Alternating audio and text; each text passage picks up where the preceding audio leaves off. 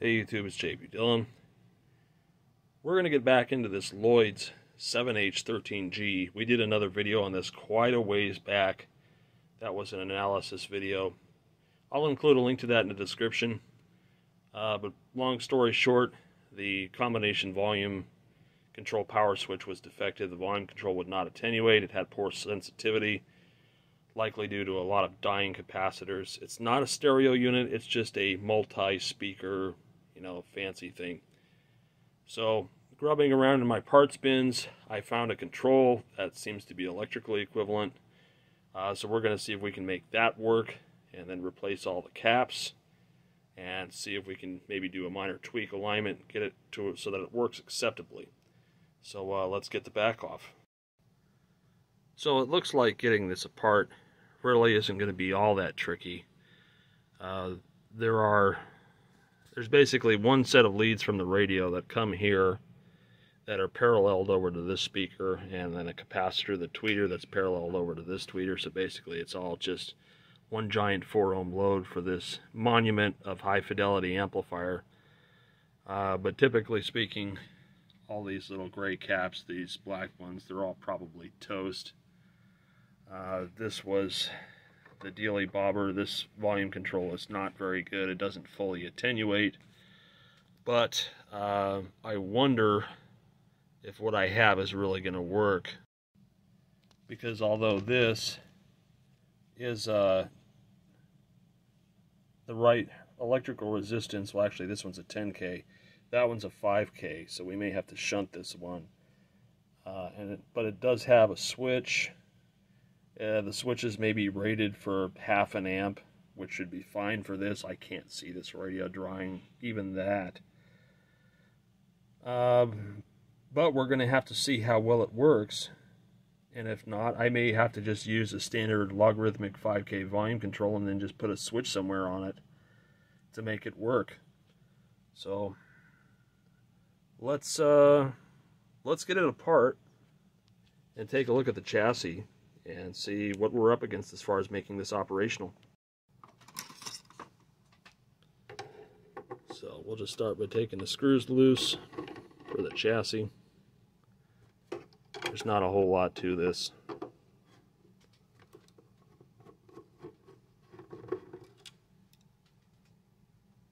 There might be one behind here, but we'll find out. I'm hoping that this all just comes out as one piece, and that I don't have to do these crazy amounts of disassembly to get it to work. A lot of these screws are loose, and the plastic around them is cracked. And then we've got the power board, which may require that we take screws out from the bottom. You can see here that's holding the power board in. I'm just going to take it all out as one piece, if possible.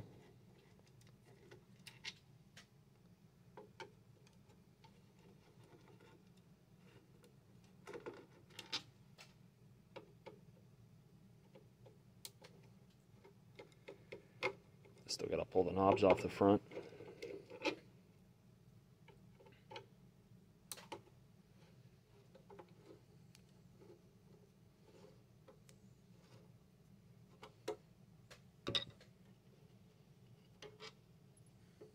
Alright, so that's loose.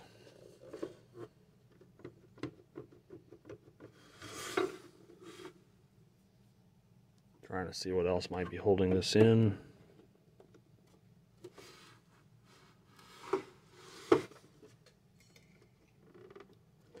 So we do have, I can stop hitting that. We do have this plastic bracket up here. Gotta stop hitting the camera mount. It goes crashing to the ground.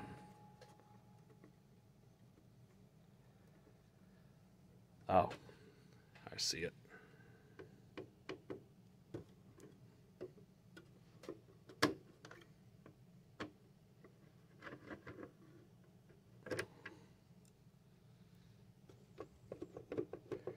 Okay, it seems like we're loose. So let's go ahead and take the knobs off.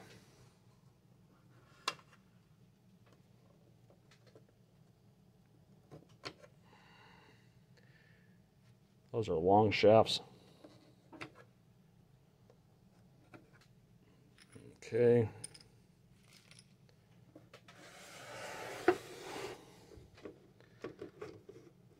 All right.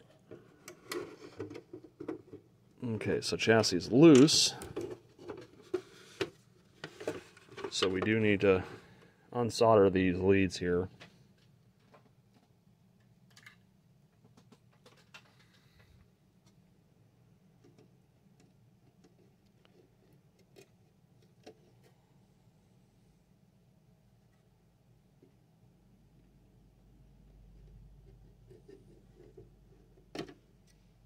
Okay. All right, so that gives us a little freedom for the cabinet. And there's a busted piece that goes up there to hold that screw in. I think to give it time to set up, we'll trickle some super glue into there.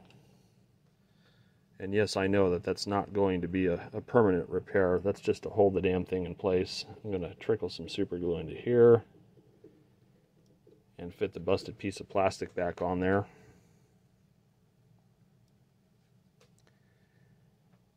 And as it sets, we'll work on an epoxy solution that in theory will keep it together a little better. That's assuming that this will cooperate. And I apologize if I keep banging the camera. This, like, the mount's right in my face. And so I'm trying to do this with my arms at a distance.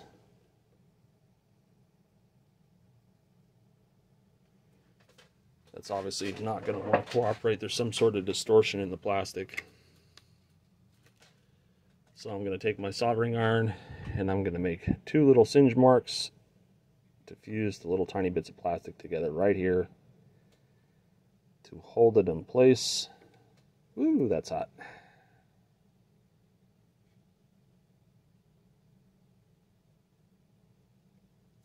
That way it'll stay in place while the glue sets, and then we'll rough it up and make some epoxy standoff around it to reinforce it later. But for now, the cabinet can go away and we can focus on the chassis, which is, albeit primitive.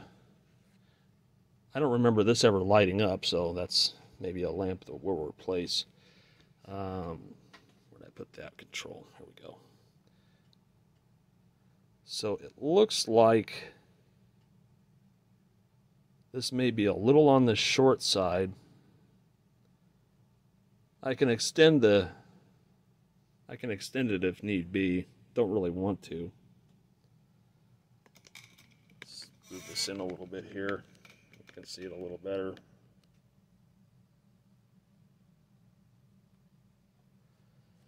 But if you just look at it side by side, you see that this one's maybe a 1/4 of an inch shorter. We may be able to get away with that. So I'm going to go ahead and make a quick note here,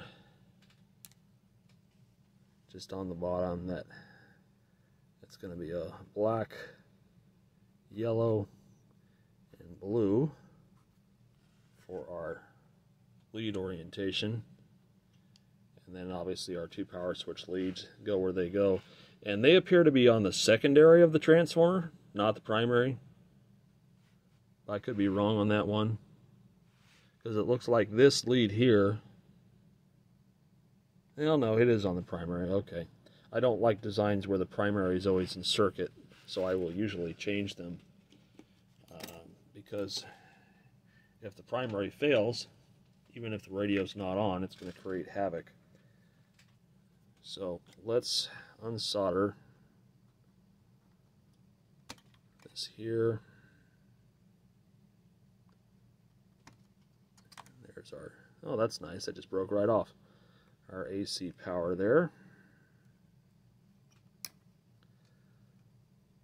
That's another reason why I am so hesitant to unsolder and remove wires from old terminals is because of what you just saw there. I'd rather J-hook it if I knew I was keeping this part. So I'm just going to clip these, save some time. I'm going to restrip them anyways.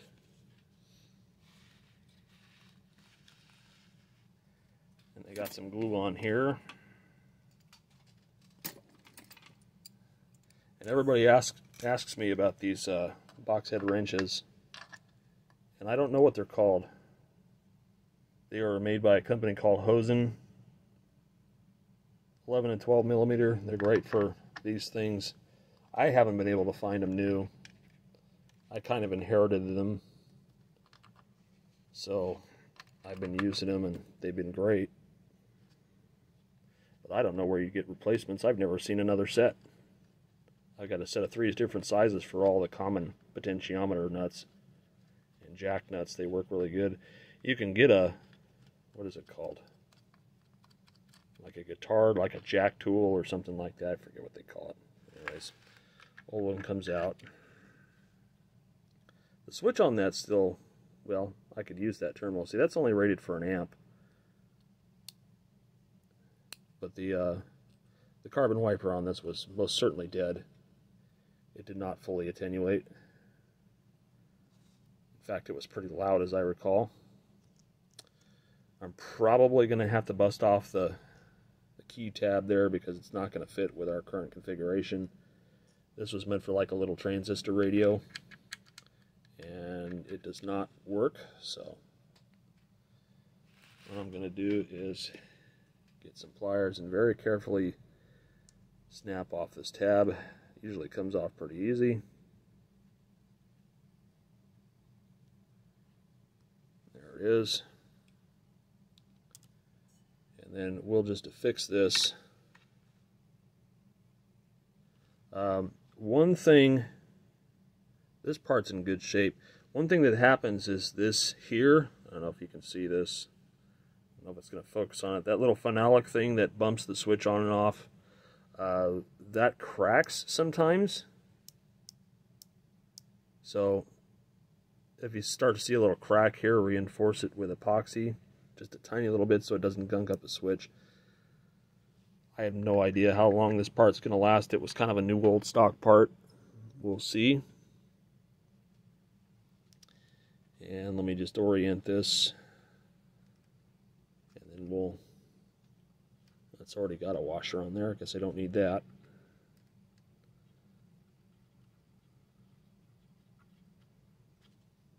And so the nut that came with it is much smaller. So I'm going to use my smaller of the two if I can find it, if it hasn't been absconded with. There we go. So this is a 6 millimeter, it says? No, 9 millimeter. And the 10's the one that fits. So I'm just going to snug this down.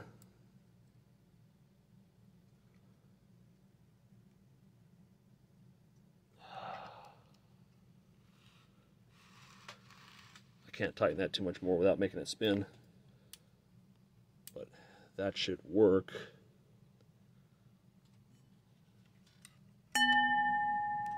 Cling. Alright, let's trim this. Put some solder on the ends here.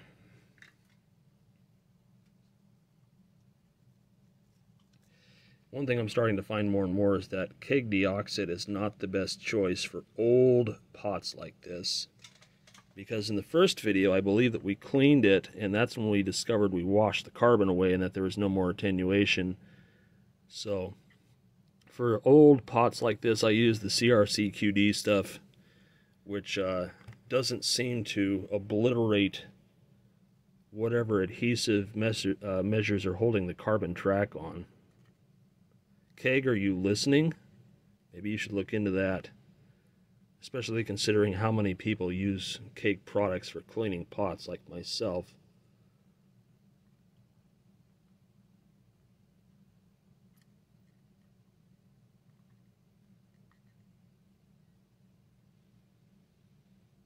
All right.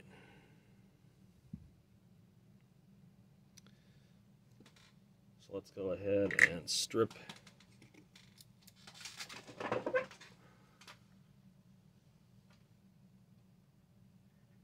these wires here. I'm just waiting for the phone calls to start pouring in. It's about an hour and a half before we open. This is usually when people start calling incessantly. I think as a precaution, I'm going to turn the ringer off. Otherwise, we won't hear the end of it.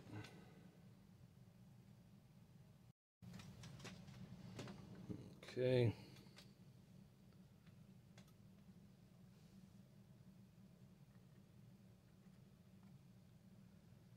There's one.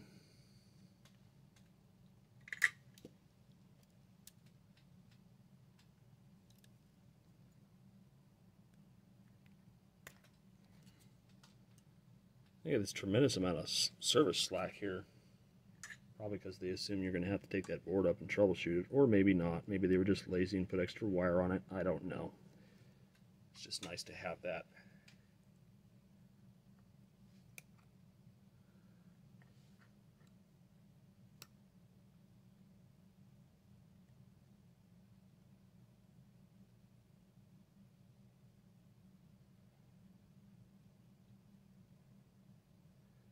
All right, and then we got the third one.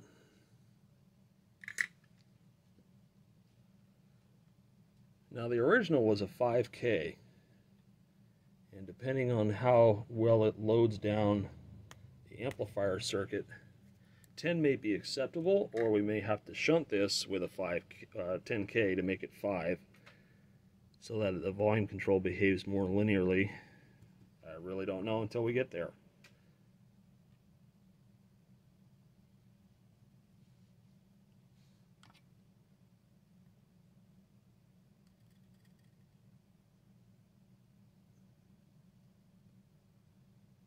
Okay, so that's in there.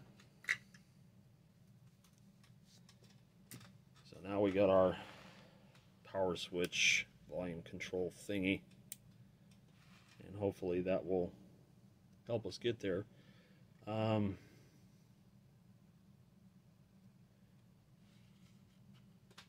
see how easy it is to get to the back side of the board.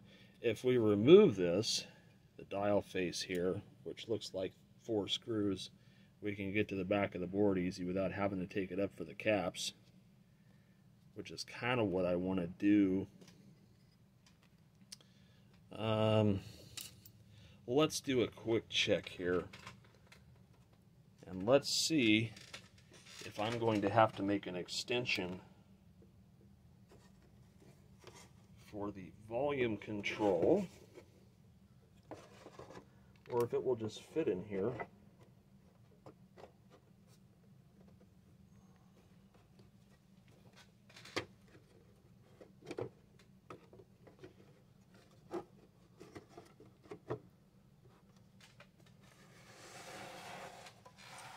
This is going to be that shining moment. Let's see if this works. Oh yeah. That'll work out okay, it looks like. I got plenty of space there to tool around with that. That way I don't have to worry about making an extension for that potentiometer, which is, although possible, a pain, especially for something that just needs so little additional. All right. And just to see that our switch install was good,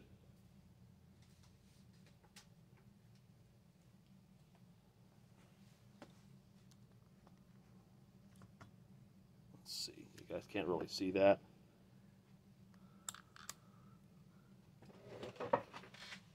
Let's turn our switch on and see if we see primary on the transformer.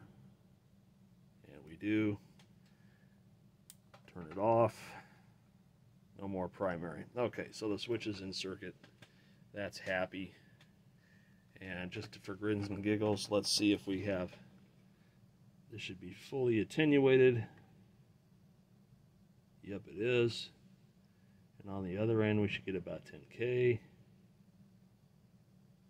9.5 something, I think I saw. Yeah, that's close enough. Okay. So off to our super fun recap. There's thankfully not very many of them here. I think we should be okay. Let's see, I count 4, 8, 10 total. And knowing that the age that this is, most of these small ones are very likely 5 or 10 microfarad. That seems to be the engineer's choice. Or maybe 11 caps there. So let's see here. Just trying to get a good vantage for, like, that's a 5, that's a 10. That's another 5 there. This guy's a 5. That's probably a 5. Who knows what these are? These are probably like 22s down here, these guys here. Hard to see with the junk in the way. Oh, that's a 30, so we'll use a 33. And then these guys are all, this is a 200 microfarad, probably your output capacitor, or maybe the 100 microfarads here, the output capacitor, I don't know. Anyways, these are just all going to go away because they're old. So I'm going to go ahead and start by taking this dial shield away.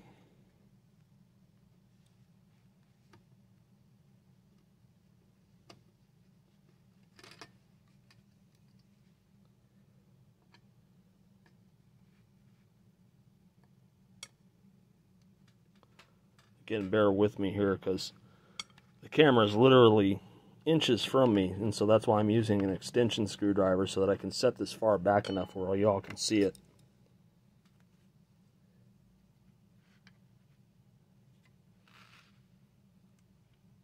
Let's move this up a pinch, back a little bit.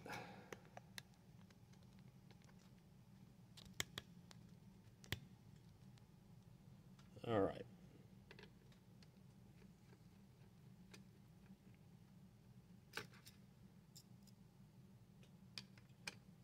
This is a little bit better from the standpoint of serviceability. Maybe I'll just leave it here and use zoom. And then we'll pull this.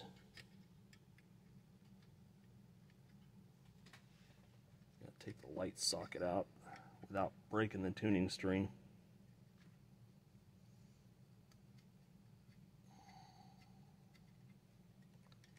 Push back on this.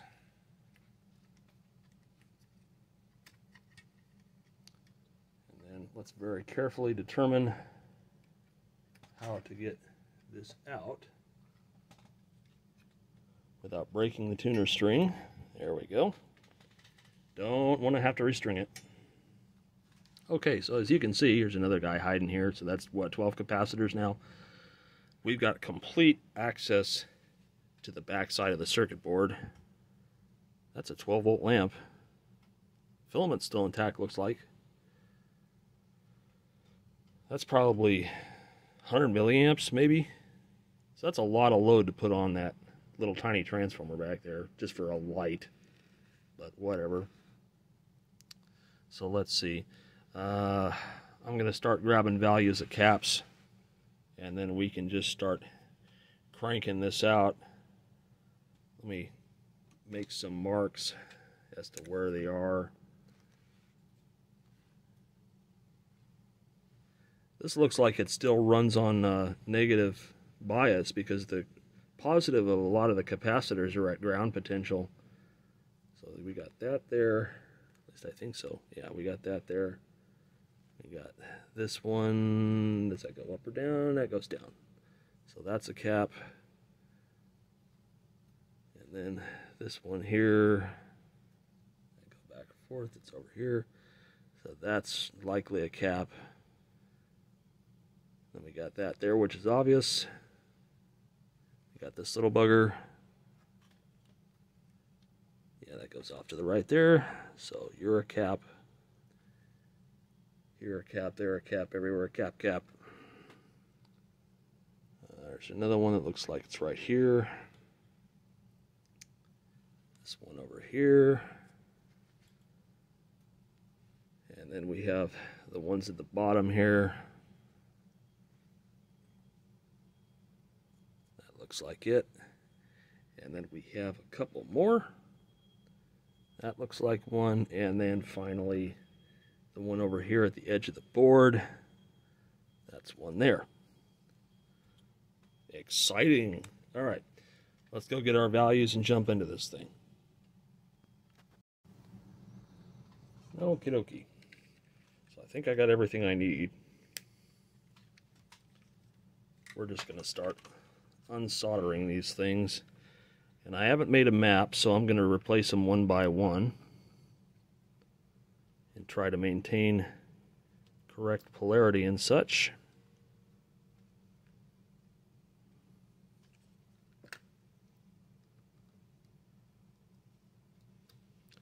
So that's the first one. That's a 200. So we're going to do a 220 because it's the closest thing I have.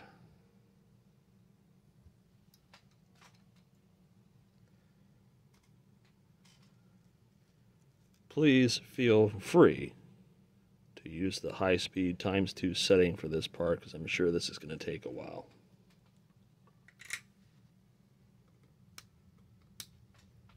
Alright, that's one. Here's one of these little guys here.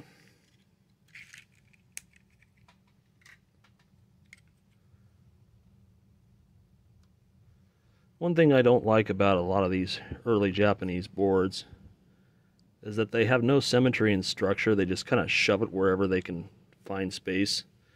I don't know if that's because they were hand-drawn or because somebody's poor engineering styles or habits. It really doesn't matter. Just find it interesting, that's all. And let's pull this guy out.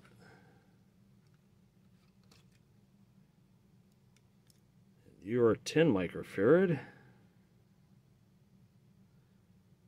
And it looks like that's the positive facing inward.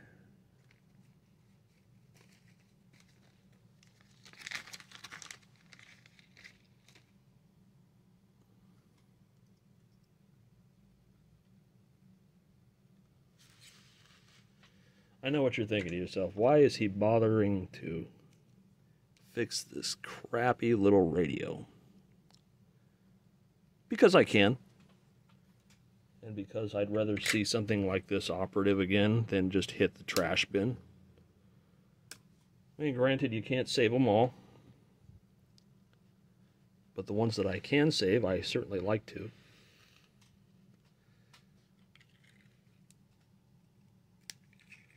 I definitely don't have the patience or perhaps the skill set that Shango does with a lot of these resurrections. He is probably one of the best troubleshooters on the internet as far as I'm concerned in electronics. He's probably been doing this longer than I too.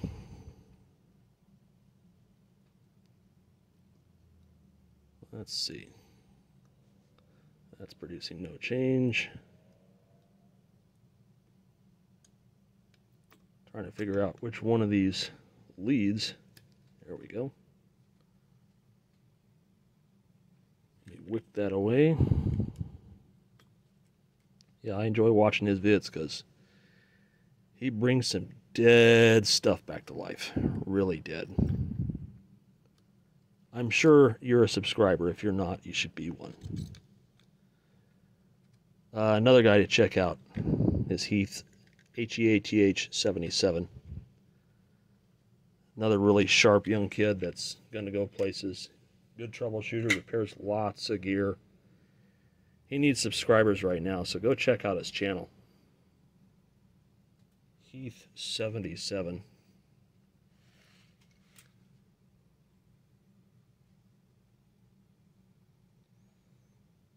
Let's see now.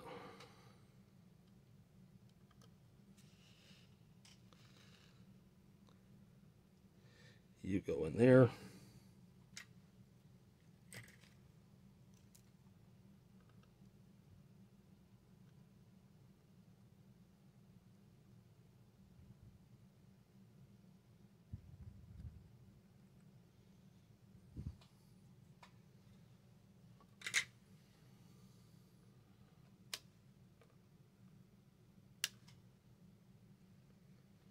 All right. Next, I'm going to do this guy here.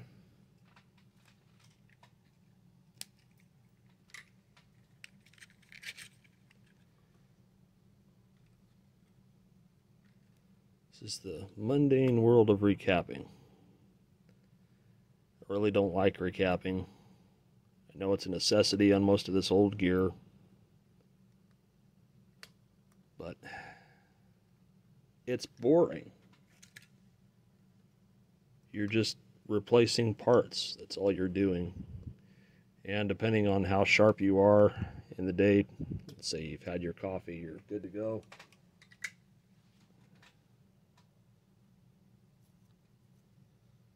You know, it's not a big deal.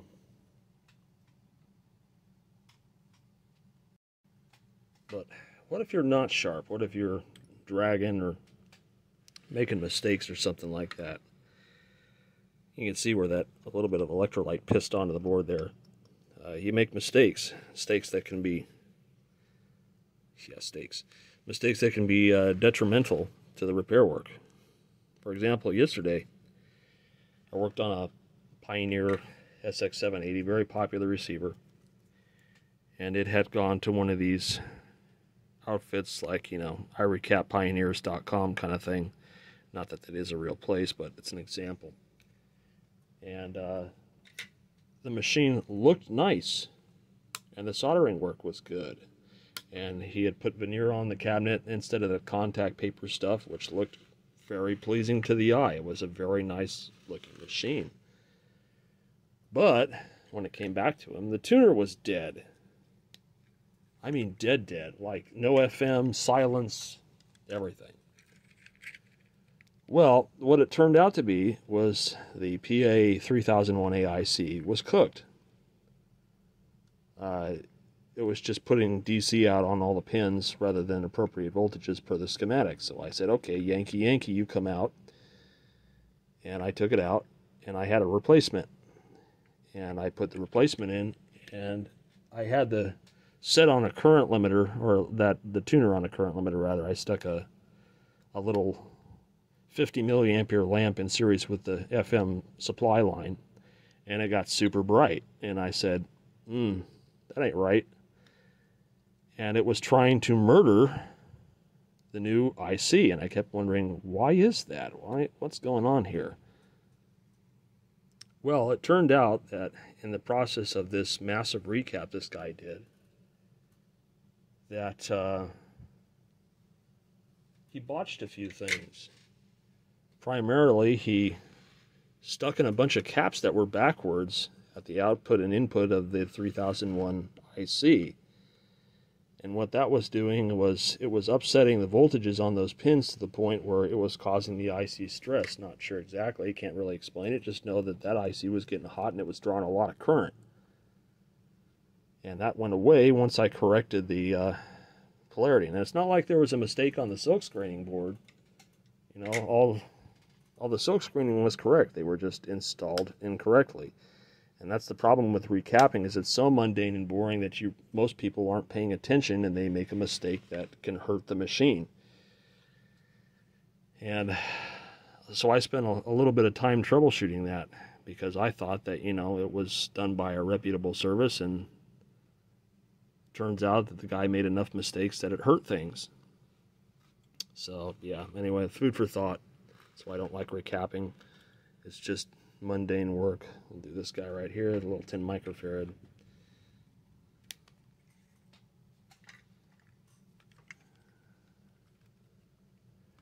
And you know, I used to be against the whole recap everything completely. And to an extent I am, depending on the age of the machine and the use. You'll still get these fanatical people that'll like you have to replace every capacitor in the machine before it'll work. And as the machines age, that is becoming more and more true. Like these 60s tube radios that use like Japanese oil caps, these ones like this, which use all these electrolytic things, they just die. They get old, they die, and then the set doesn't work right. So, yeah, they're getting older. It's not just, one or two caps that are bad now. It's handfuls of them. And it's gotten to the point where if you don't change them all in some scenarios, the set comes back every time with another complaint. So I have gotten into the habit of, if the set is built before a certain date or it meets certain criteria, I just recap them. So like the criteria is from the sampling machines that I seem to get, the commonality is before 1975. The majority of machines that I see made before 1975 are getting to the point where they all need recaps. Even the main power supply electrolytics are starting to leak. The regulator caps are all but dead. Stuff in the signal path has drifted so far out of tolerance that it's throwing off the tonal response of the preamps. But when you look after 75, when you get into like 76, 77, etc., then you get back to only certain populations of parts. And that seems to be a broad spectrum across manufacturing, with the exception of Technic stuff. I find that most of the Technic stuff, all those purple and blue Matsushita capacitors, they're all leaking or shorted or dead. And so you do have to shotgun recap pretty much any Technics receiver made. They didn't start changing their capacitor manufacturing until the late 80s, I think. Because you see Technic stuff from the 90s, that's fine. But when you get below about 1987, every single capacitor in this set is just leaky. It's pissing electrolyte or something. It's just terrible. But yeah, otherwise, post 75 only requires secular attention, whereas pre 75 is getting gross recap more and more. Okay, so it looks like we're just down to this group here, and then we can start playing around with putting it back together. So let's see, you're a 5, you're probably a 5, and then we have the two 33s there. So let's pull two 5s out just in case. And let's see here, that's going to be this guy here. Actually, I mismarked it. Then we can see if it works. Or works better, anyways. I don't know how well it's going to work.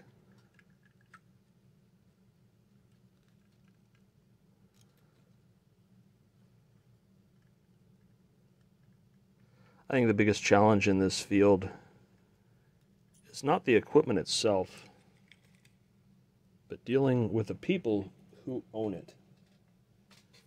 And the internet has made repairing these things a bit of a chore, because people come pre-armed with information that is largely anecdotal and may not apply to their set. It may not, it may be that problem that they describe affects their set. But what I find when I actually put it on the diagnostic bench is that the problem that they came in for and the problem that they describe are two entirely different things, and you have to try to convince them of your findings, which is why I will usually do a brief examination at the counter while you wait if possible, so that we can both come to a consensus through visualization of the problem in front of them as to what the findings really are. And that kind of sort of works to an extent. But other times, people are just really, really impatient. And they just want to drop it off and not have to deal with you. That happens too. People are just impatient. They think that you can just leave it with a handshake and a phone number, and you can't. You can't do that.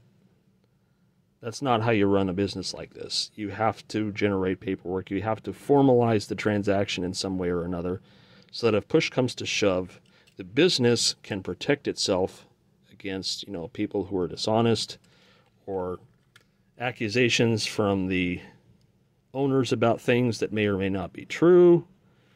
But it's all stuff that comes up on a daily basis here. And I would say about 60% of doing this is putting out fires. Because people will want to argue certain things, regardless of your experience and knowledge. They'll want to buck you on it. They'll want to say, this is what I read. What I read must trump what you say, even though you have now hard scientific evidence of what the actual failure is right in front of them. So, lots of frustrations, and as the years go on, it makes me want to do this for the public a lot less. And there are still customers left in the world that are grateful for my service, for what I do. I mean, I do get a lot of praise and a lot of thanks through the YouTube channel, through social media, here locally, because there is a lot of people that have known me long enough that I'm doing this because I enjoy doing it. I don't make a ton of money off this. And the cost of doing business in California is crazy. Fred, the guy who owns this business, whom I work for, has been in the game a long time, and he's seen lots of opportunities. And working with him for more than 15 years has taught me a lot about this business. And it seems to be getting kind of scarier as the times go on. So I really don't know how long I'll be doing this in the public eye. I may just go back to doing it out of my workshop at home. Let's see, I think that's what I'm after right there.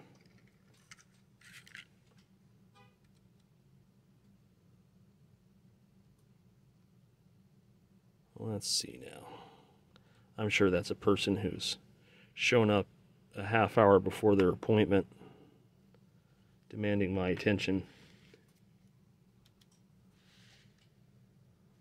Let's see if I can get this out of here without too much trouble.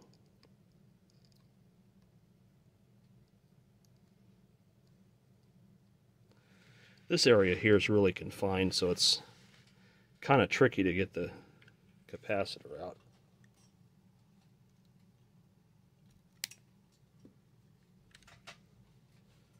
Let's see.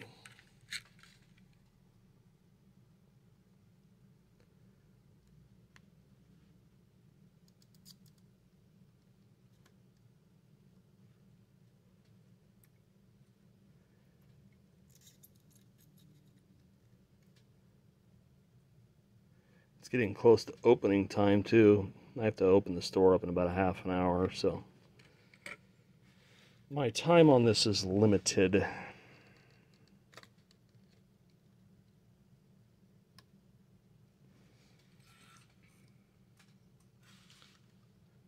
Okay, so we started there. I guess this goes over here.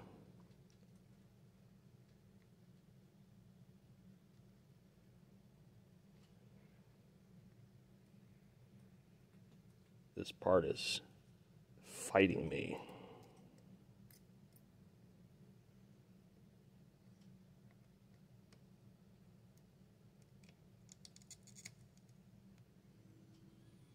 Okay. You're the 30 microfarad. And this part goes to the outside.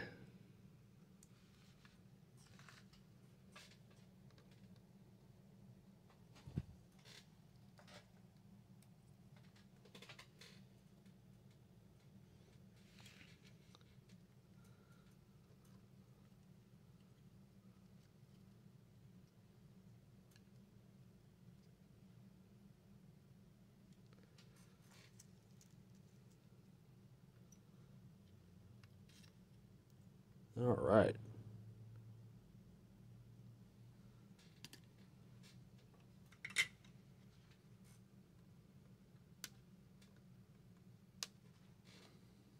So we got this guy left,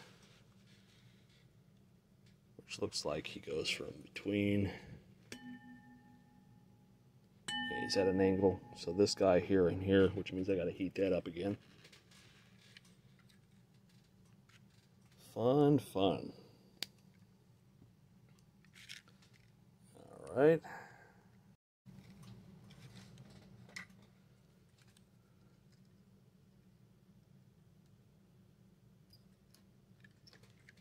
Okay.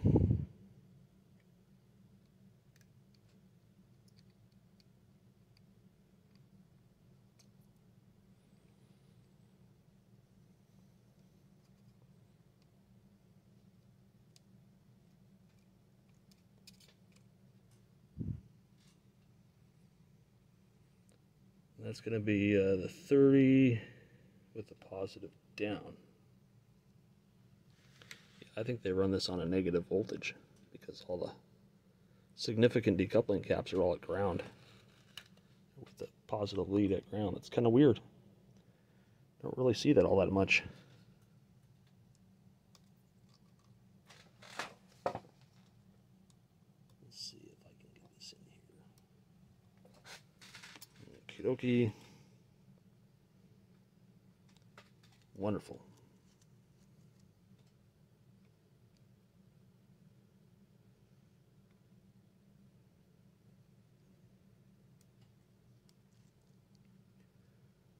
That lead that I marked has nothing to do with it. Just something different. Okay. We got one left, which is this guy up here. And that's another 30 microfarad. So we'll just use another 33 microfarad. So I'm going to make little notes here. That's a lead there, and that's a lead there. Looks like the positive is facing downward.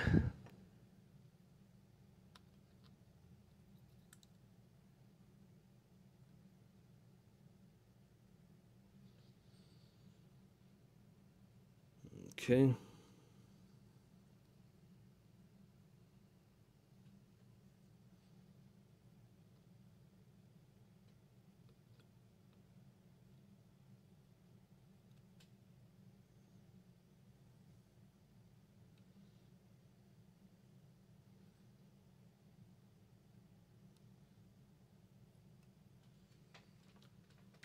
Bend that a little tiny bit.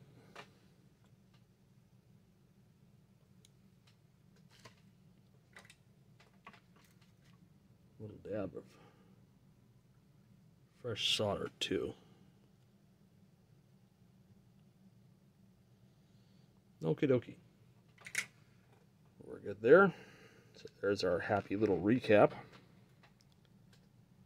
Let's get the dial cover back on it. Okay.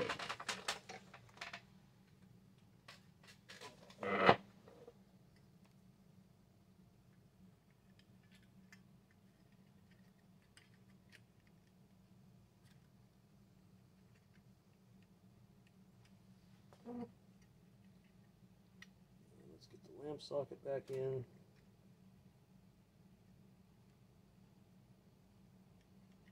Assuming it's not going to fight me. Okay.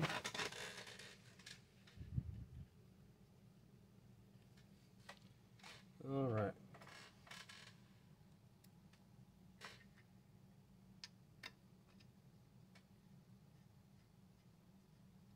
Also got to make sure I'm not running into any important tuner string things.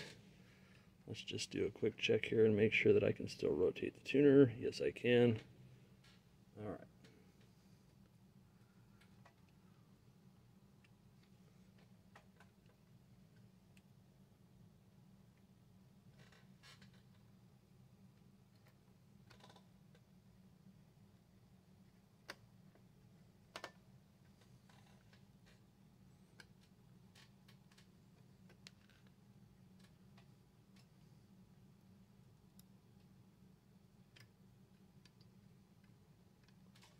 Come on. Thread.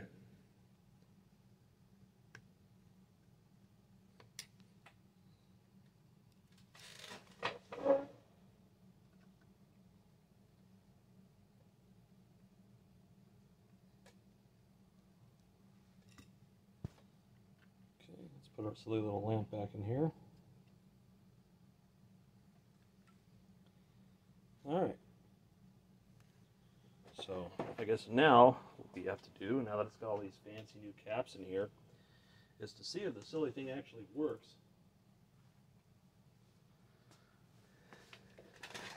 And then do any necessary tweaks. So I'm going to go ahead and pop it in the cabinet. I put some epoxy on that standoff that was busted, so we're just going to crank it down, hope for the best, and turn it on and see what happens. Okay, so here she is all back in the cabinet. I did forget the little screw thing here, which fell off my bench. I'm about ready to just grab another one. But before we go too crazy, let's put all the knobs on here, and then we'll see if it behaves itself, if it runs. I know this is all something that we're waiting for to figure out if all that work was warranted. It's nice to know that that switch went on right.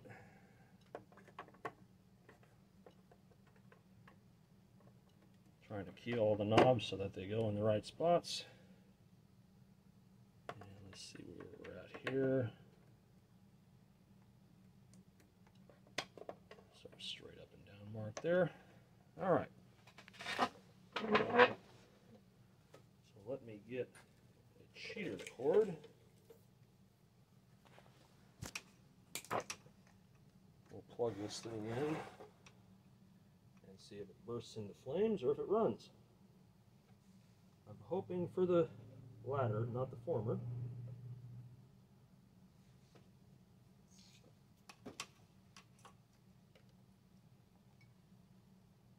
And let's see here.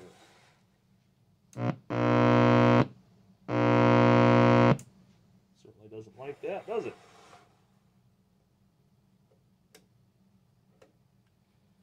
So we have to find out what's going on there, because I certainly don't remember that happening before.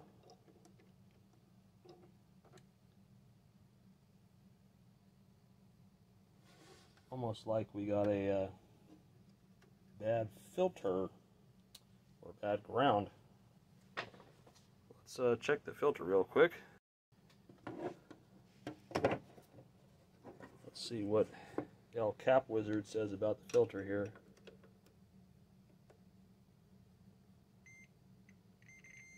Yeah, filter's good. So there's something else gone wrong. Again, about the whole recap thing, and then you make a mistake. So we gotta examine our work really carefully and see what I may have missed. I may have created a short or a bridge or something like that. So out it comes again, and then we'll take a look at our work and see what we may have botched. So there's one right there, a loose ground right there. That's not good. And then there's one over here which looks like it's there, but may not be. Yeah, let me just take a quick look around here, make sure there's no shorts or anything like that. That solder could use a little touch up. Let's see. Turn this over and make sure I didn't pop any of the eyelets out.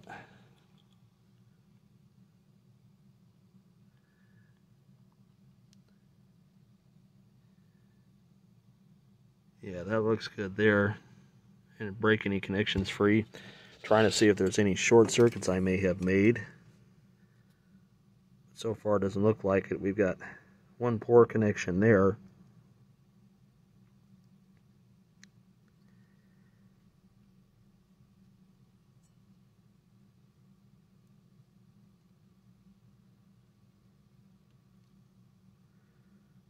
And it could be that's in the wrong place too. I'll have to review the video, but we'll take care of the obvious two grounds.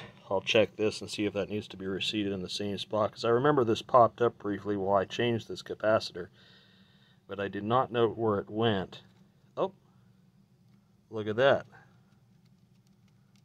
That didn't quite catch either. So let's resolder these points and try again. Okay, so we've made those corrections. Let's just try it again briefly.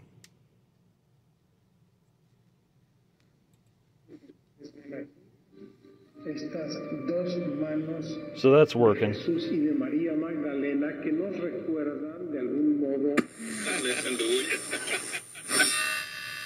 some level, and I think he all that his is out. So that's working quite well now. So I think what we'll do is now we'll put it back in the cabinet and do the alignment and tweaks and stuff. Okay, let's see if we can get this thing dialed in a little bit better. I'm just going to use a little pathetic clip lead for an antenna. And crank up the signal generator and plug it in. And excuse the background noise because we just got super busy here. It's in the afternoon.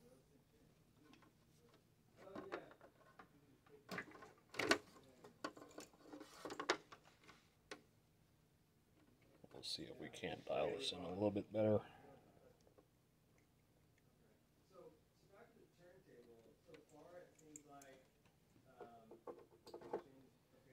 Let's turn this on. Trying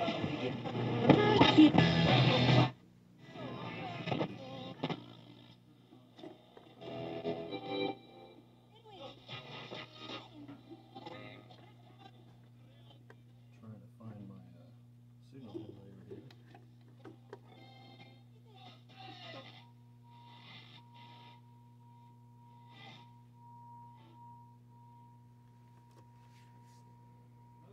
A little bit off.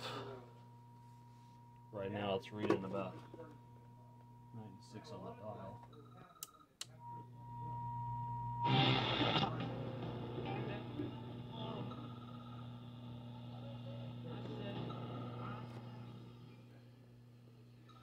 Okay. Let's see if we can get this oscillator dialed in.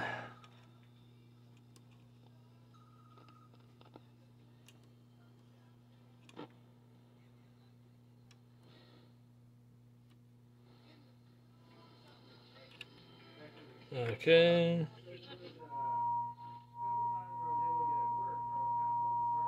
There we go. Let's reduce the signal, and then we'll dial in our trimmers.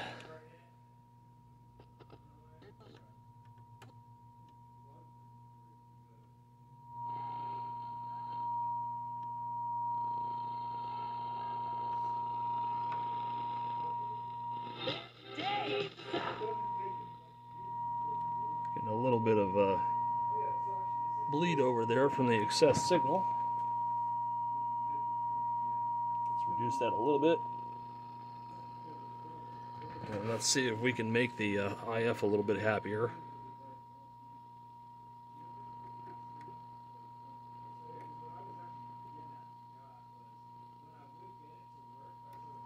These are all pretty well peaked out already.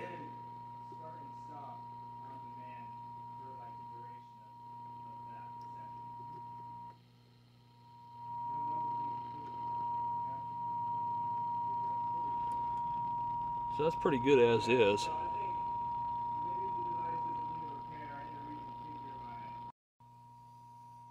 Conscious, and she knows. Like it's must position for the dot com. Did you come to me?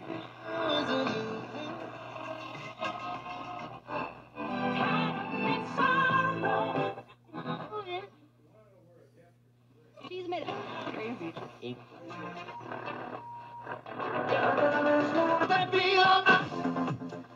Much better on the sensitivity. Knowledgeable agents who take the time.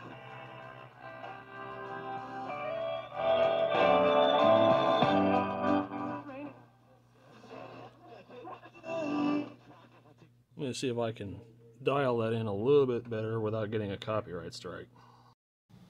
Alright, so I have the scope hooked up, and we're feeding over-the-air signal from our SoundTech 1000.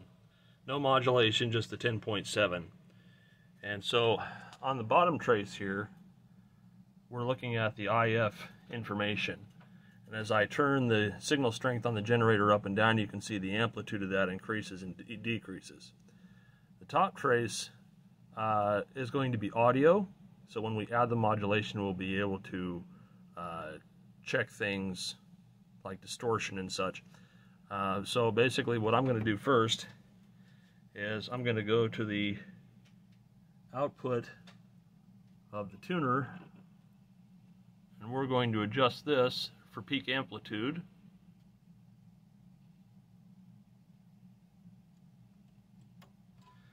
Let's see if I can switch to my other tool, because apparently this is conductive enough that it's become a problem. Bear with me here, I'm trying to hold a bunch of stuff at once.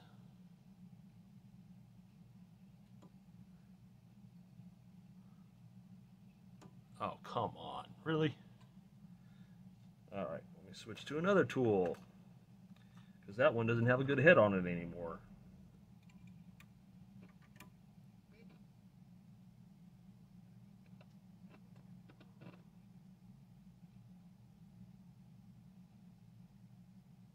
So yeah, we're just gonna peak that as best we can there.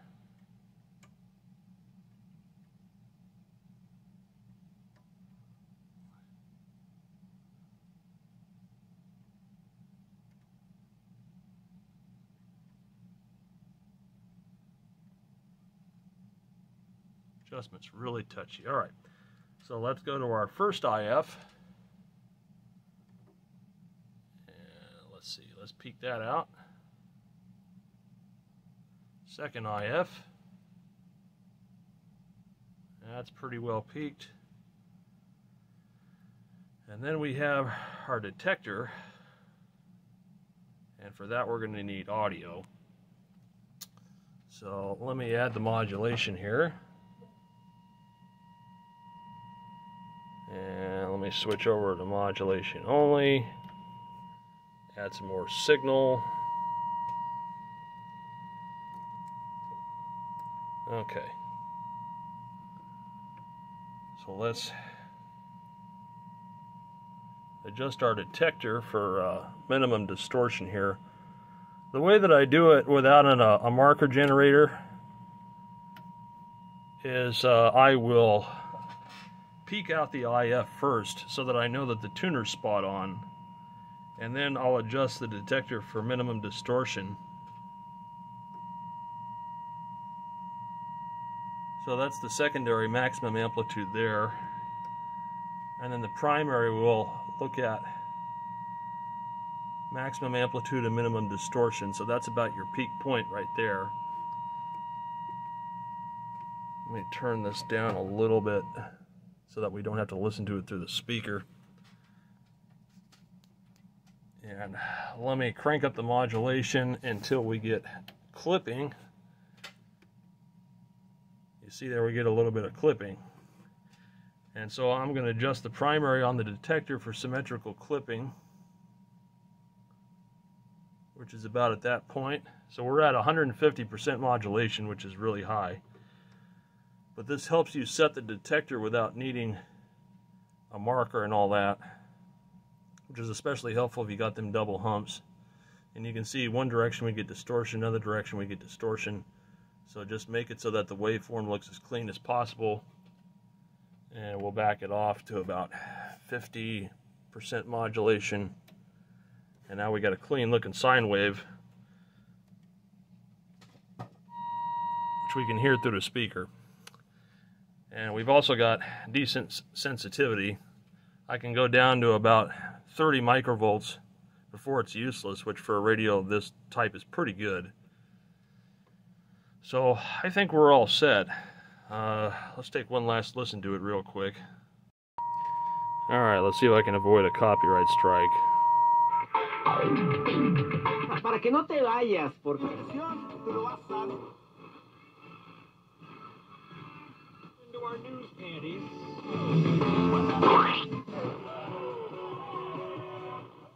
Según la variante Delta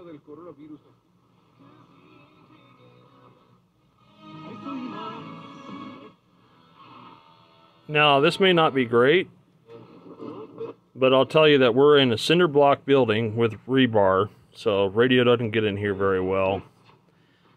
And we could only get about 3 stations before, now we're getting a whole bunch. Pretty good selectivity too. No bleed through. Soprano will have entire 2-liter in less than 20 seconds. At AXS. Doing pretty good.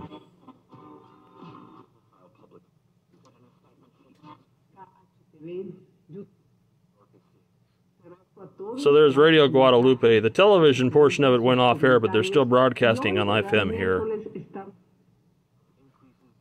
In isolation for 5 days and found hanging from a bedsheet in his cell. AM's a little off though. Opportunity to kill himself. Several other like that's 600 right there. So we need to adjust the AM oscillator. Let me just do that real quick. Alright, so that's better.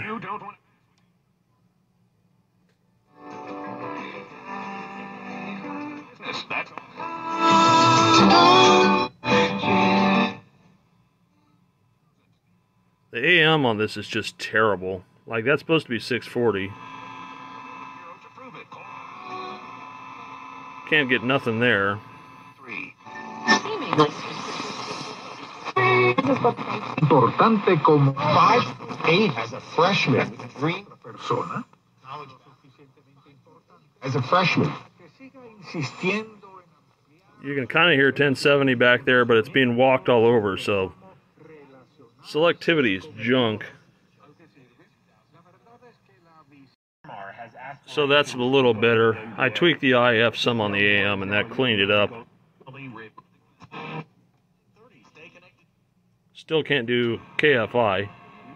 600?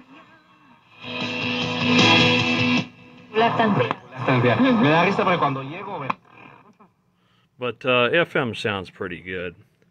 So I'm pretty happy with how this turned out.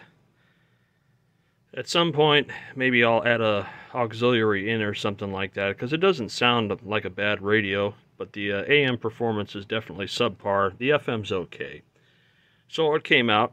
So, yeah. Boil his complaint. Someone boil his complaint down. Stop telling me I have to wear a mask. Okay. Does he have to wear a mask?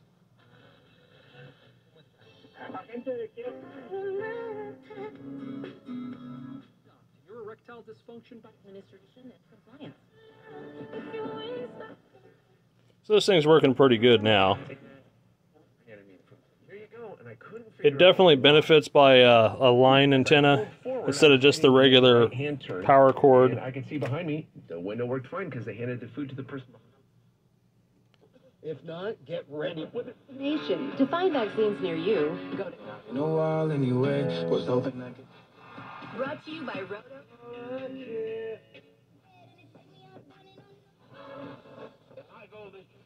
The only really 2 strong stations in this area are 91X and 101.5 KGB. Where people were told to wear a gold... Who's the...